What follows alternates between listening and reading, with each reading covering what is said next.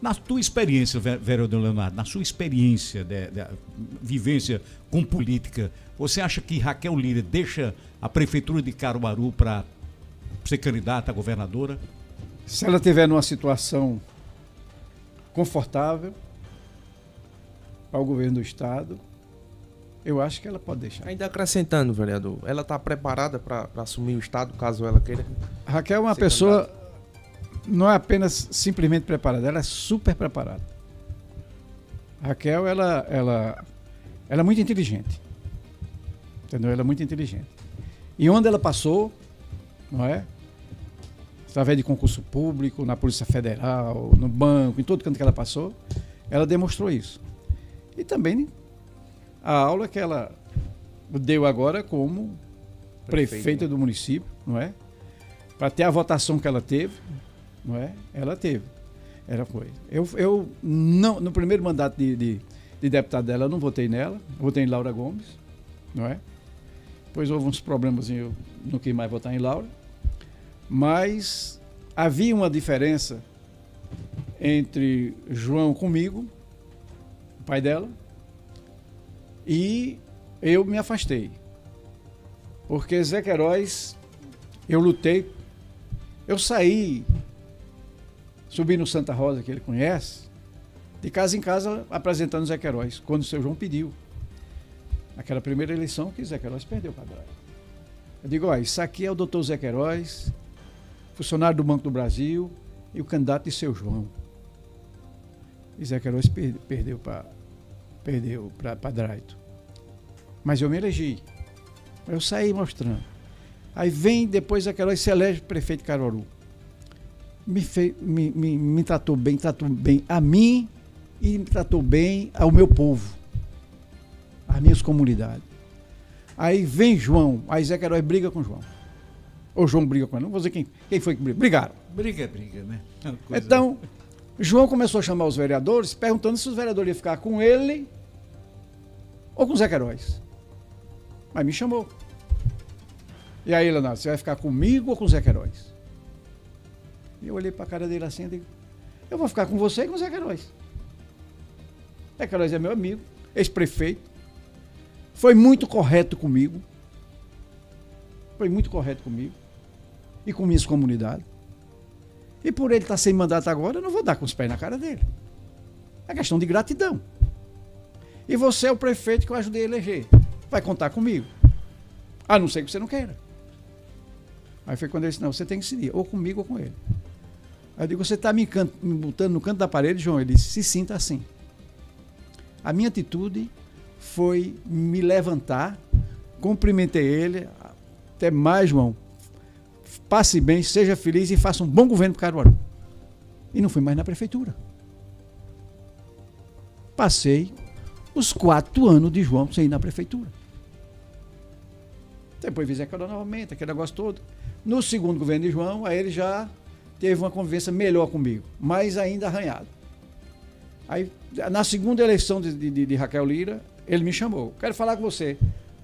Você pode vir aqui para falar comigo? Eu digo, hoje eu digo, posso. Que hora? Ele disse, 3 horas da tarde. 3 horas eu estava lá. Aí ele disse, olha, aí começou revendo os tempos de política, né? Para chegar no assunto que ele queria. Aí, pá. Você foi secretário do meu pai, aquela história toda. Aí disse, eu vou lhe fazer uma pergunta, eu não quero nem que você responda agora. Pense, há possibilidade de você votar em Raquel? Eu digo, não vou pensar 2 vezes. Porque em Laura eu não vou votar de novo, pelos problemas que aconteceu com a gente. Ajudei a eleger a Laura. Também falta uma vez que ela se elegeu mesmo, né? Aí a possibilidade, porque eu não vou votar em Laura, Rogério, eu acho que não tem como chegar, ou eu voto em Raquel, eu trago o candidato de fora. Ele disse, bom, se você pensar nisso, traz o seguinte, você, pela habilidade que tem, traga alguns vereadores para cá, que a gente está com pouca gente. Aí tinha lá, de vereador Alecrim, saudosa memória, Bruno Lambreta e Lula Torres. Aí eu levei Rosael, Edjair da Caru Forró, e levei um bocado de gente. Suplente, Luci é uma patota. Aí a gente, votou com Raquel. Aí vem a eleição de prefeito. Sim, aí Zé Queiroz começou estilando. Aí Lula, Lairiquinho e Lambreta não aguentaram a pressão do Zé Queiroz e foram embora. Aí os outros chegaram, Leonardo, se tu for embora, a gente vai ter tudinho. Tu foi quem trouxe essa gente. Aí eu digo, não, mas eu tenho uma carta na manga.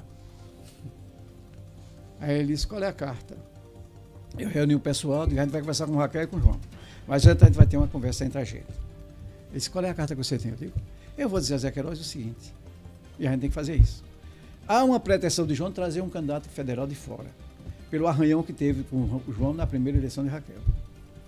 E a gente vai ser muito franco com ele. Ou ele apoia Vônei, ou a gente vai embora. Com essa ação, o Zé Queiroz, que a menina dos olhos de Zé Queiroz é Vônei, ficou feliz. E eu juntei. Eu consegui juntar. Os outros não foram mais, aí nós conseguimos juntar. Aí nós votamos. Aí vem para de prefeita na mesma situação. Eu segurei uma parte, e modesta parte, eu tive na época 4.101 votos, com mais uns vereadores que eu levei para lá e suplente, dava uns 10 mil votos. Ela foi para o segundo turno por causa de 3 mil votos. Se a gente não tivesse, ela tinha ido. Podia ter, difícil. Agora, no segundo turno ela deslanchou, mas no primeiro ela dependeu da gente. Entendeu? Então eu sempre fui correto com ela. Agora mesmo, ela pediu para votar nos deputados dela, eu votei nos dois. Trabalhei para os dois. Teve vereador que, da base dela, que votou num estadual, num federal diferente e tal, eu votei nos dois. E ajudei. Então, eu tenho sido correto com ela. Mas ela é muito inteligente, entendeu? Ela está preparada, mais preparada do que muita gente aí se O melhor nome para Pernambuco? É o melhor nome? É um dos melhores nomes para Pernambuco hoje, é Raquel Lira.